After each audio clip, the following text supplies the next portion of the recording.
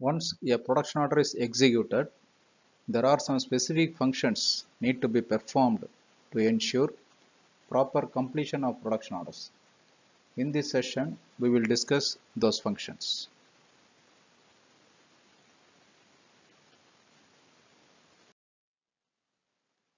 Before going to the session, let us discuss what we discussed so far.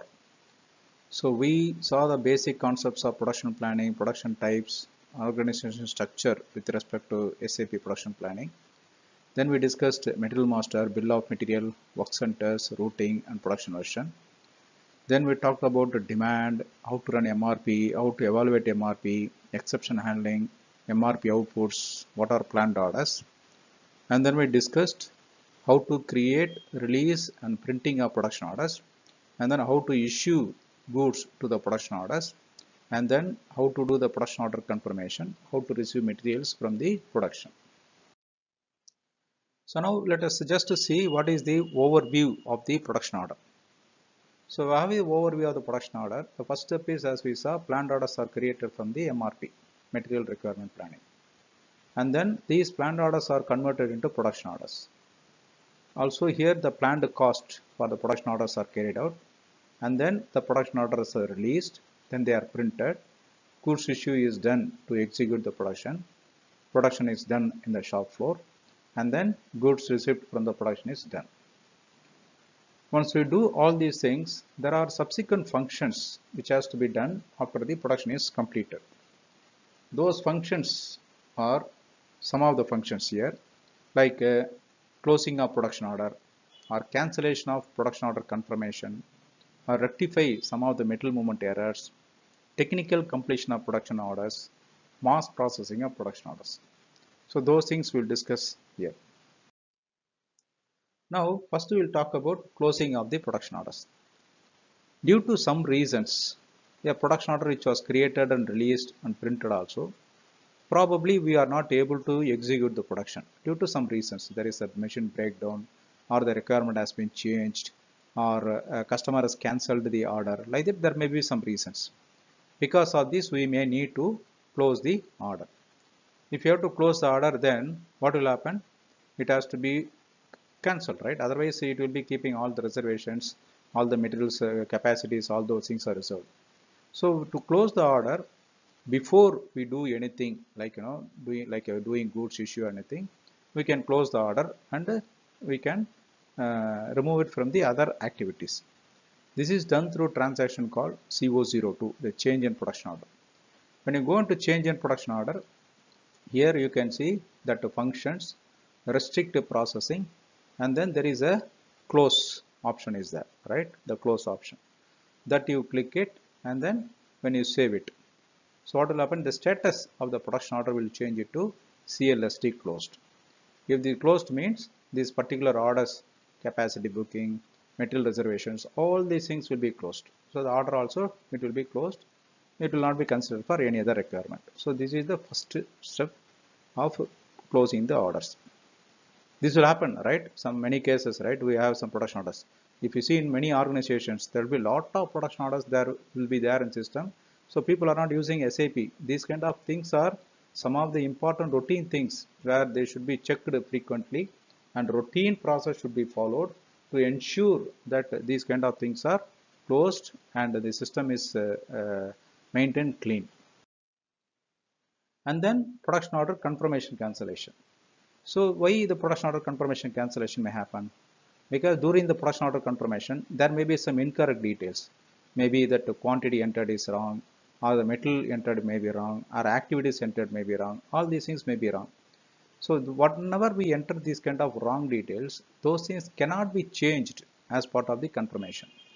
What we can do is we can cancel the confirmation and then correct the details with another confirmation. That's what we can do. So we have to do the cancellation. How to do the cancellation? Use the T code CO13. So once you put the CO13, this screen will appear there. Enter the production order number. Now system will ask for confirmation to cancel the order. Also we can click on the status information icon there.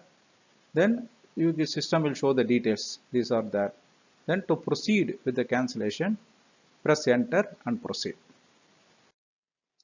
Now the details of the production order are displayed. Okay, these are all the details which are there. And also if you want to see the goods movements, click on the goods movement icon there, right? There is icon goods movement. So we can see the goods movement reversals. For example, goods issue 101 has become 102, what is the goods receipt, and the goods issue 261 have become 262. These things we are seeing in the goods movement page. Now we can save the confirmation cancellation with the save button, and there is also option to enter what is the reason for the cancellation. That also you can enter here, right? For example, now future we want to track why the order was confirmation was cancelled, like that. If you want to see something, then you have to enter the text here. So once we enter all these things, save it, confirmation of the order would be cancelled. This is how we do the cancellation of production order confirmation. So next is called production order reprocessing, which means there is a metal movement like 261 or 101 something as used. Now for example, when you do backflush, which is used for the goods issue to the production order, or there is automatic goods receipt from the production order is done. How it is automatic production order goods receipt is done? Through control key. Hope you remember it. So sometimes what will happen, system will face some issue because the stock may not be there in the location, or in the metal master the store location might not have been maintained. By these kind of issues may be there. So what will happen, once you do the confirmation of the order, there may be error because these are automatic issues. No, it may be error. During the error, we can stop the confirmation itself. In configuration, we can stop the confirmation itself. There is error, but some companies, they will keep it just a warning message. What will happen here in the shop floor? They will just ignore all these warning message. They will keep on confirming it. So when you do like this, no, there will be a lot of errors in the system. What will happen if there are a lot of errors in the system? There will be wrong inventory. Your stock will not be properly showing, right? The system will show stock physically, it may not. All these issues will come. So a production planner has to regularly review these kind of errors which are happening in the production orders and then rectify them on regular basis.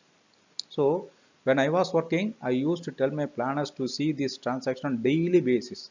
Daily basis, they have to see that if there is any error which has happened yesterday, correct them today itself. That is what the discipline we follow. Because of this, we kept very clean SAP system, and also it was working fantastic for us.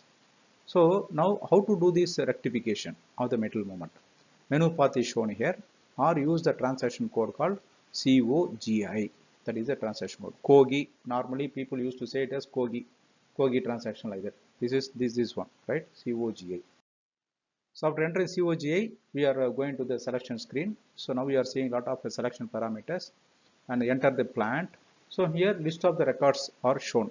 I mean, which are all the orders are there, like that it will shown. Now you have to select which line item you want to rectify, and then select the record and then click the display records button to show what kind of error is there.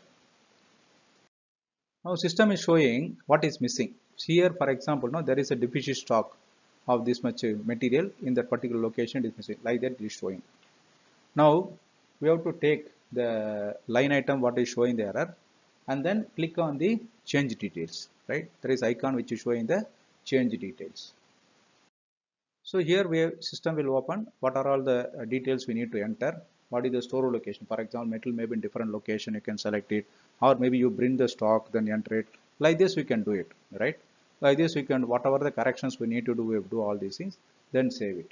With these things what will happen? The metal movement is corrected.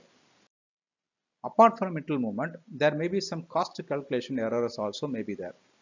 It can be set in two ways how system to behave when the cost calculation occurs. There should be warning message. In this case, we may confirm and correct later than through COFC, transaction called COFC. The another is give the error message. If there is a problem with the cost calculation, system will not allow to do the confirmation itself. So we need to correct the error, then we have to do. I will suggest this is the best method. If there is any error in the cost, system should not allow to do any confirmation. This should be thing which has to be done. And this has to be done by working with the controlling consultant and also the controlling users. So please work with them, right? You can do it. Next is called the production order completion. That is a technical completion. Normally people used to say it as a TECO. So whenever a production order is completed all the aspects, then we should technically complete the order. Why we should technically complete the order? Because the order once we completed, that should not be available for further MRP, and that should not be there in any reservations. There should not be any capacity requirements. All these things have to be cleared and the system has to be clean for this. So for this, technical completion has to be done. Again, technical completion is done through transaction CO02, where we are doing it through the functions, restrict processing and complete technically. So after TECO is done, we will not be able to change anything in the production order, and also we cannot confirm the production order. Also we cannot confirm cost also. Okay. So this is the impact of the TECO. Next is production order settlement. So when a production order is created, planned costs are recalculated. When actual production occurs, actual cost that has to be assigned to the production order. So when the price control is maintained as standard price, actual cost may be passed on to settle the production order, because there should be actual cost versus standard price, right? So controlling team will do the settlement process. When they complete this activity, the status of the production order will be changed from delivery completed to the settlement rule status. Also, when the goods issue is done, system will show them as a WAP, and we can see them individually or collectively WAP detail. Those things also have to be settled by the support of controlling team. So transaction KKAX for single order or KKAO for multiple orders will be done. This production order settlement is better to be done with the support of controlling team users. Okay, it is not just only the activity of production planning. So this is the integration between production planning and controlling team. So next we will see another point of closing the order. Earlier we discussed about closing the order, that before starting any activity, but this is closing the order that after we complete all the activities, right? After completing all the activities of closing the order. For example, we complete like a production confirmation, costing, there are no open purchase order, purchase requisition, technical completion also done. When all these things are done, again do the closure. Okay, when closure is done, so if there is any pending reservation or something like that, all these things will be completely closed. This is also another way, right? This is the closure of the order. In organizations, it is suggested to follow TECO. After that, leave it to the controlling team. They will take care of the settlement activities, then it will be done. Production has to do until the TECO process. And then mass processing. So what is mass processing? Because in regular operations, we need to process a lot of production orders. It's not that daily one production order, two production order we are doing it. Many production orders we have to do, like a production order confirmation, or we have to carry out capacity requirement, or we have to do the picking, or doing the costing, or we have to choose the metal availability, or we have to print the shop order. Like this, many activities have to be done. So for all these things to be done, what we should do? We cannot do them individually for each production order, right? So these things can be done through the menu path what is shown here, or one of the examples we'll discuss here, the transaction called COHV.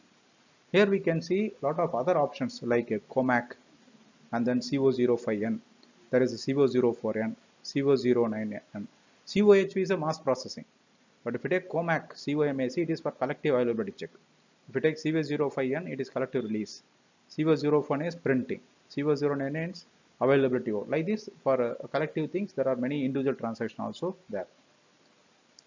And these individual transactions also, you have to practice them.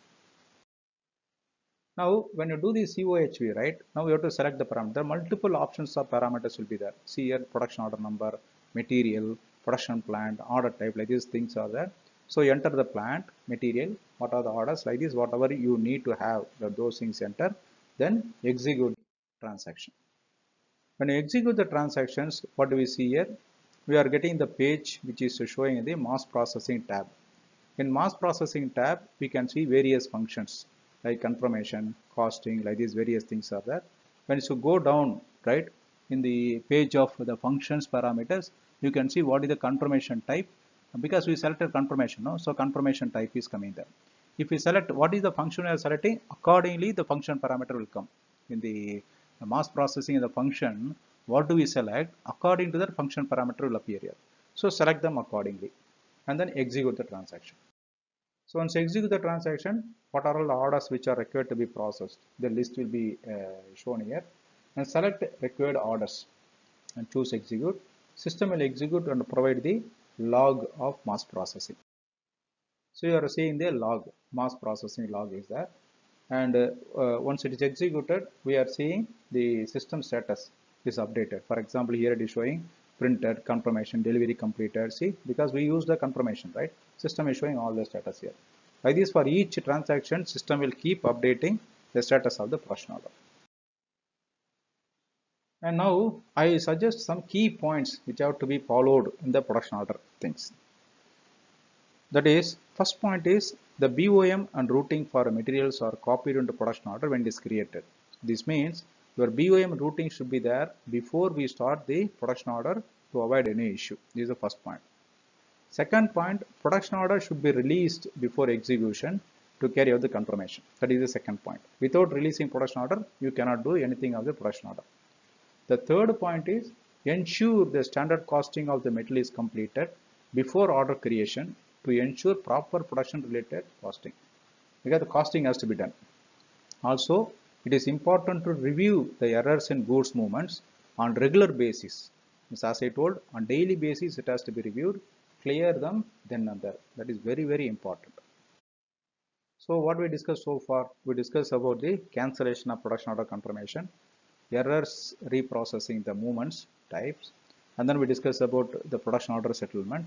We discussed about technical completion. We talked about how to close the production orders before execute, after execution. We talked about mass processing of orders. What are the key points to be considered while managing the production orders? So after discussing all these functions which have to be carried out in production order, the next session we will discuss various reports related to production. Thank you. Give your feedback to improve the flow and content. See you next session. Bye.